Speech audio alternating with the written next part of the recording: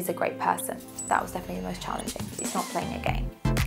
My highlight would probably be the police day when we all dressed up as cops and I was doing the stamps over and over again, and you know, Marisha's was like deputy and Lauren was like the hedge, and I thought it was so believable and it was really a good time.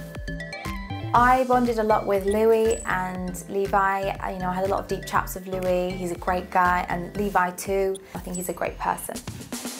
I was just trying to be myself in there as much as I could, my quirkiness, weirdness, and just be true to myself. I would definitely say the nominations face-to-face was the most challenging because obviously I really didn't want to say anyone on there. I was shaking a lot, but you know, one day you nominate this person, next day it's another person. So obviously face-to-face it's a lot harder.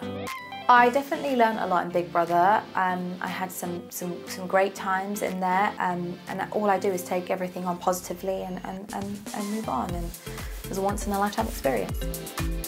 The three people I'd love to see in the final would be Louis, Nikita and Bradley. The person I'd like to vote to win would be Louis because I think he's great and he's funny and he's just himself, he's not playing a game.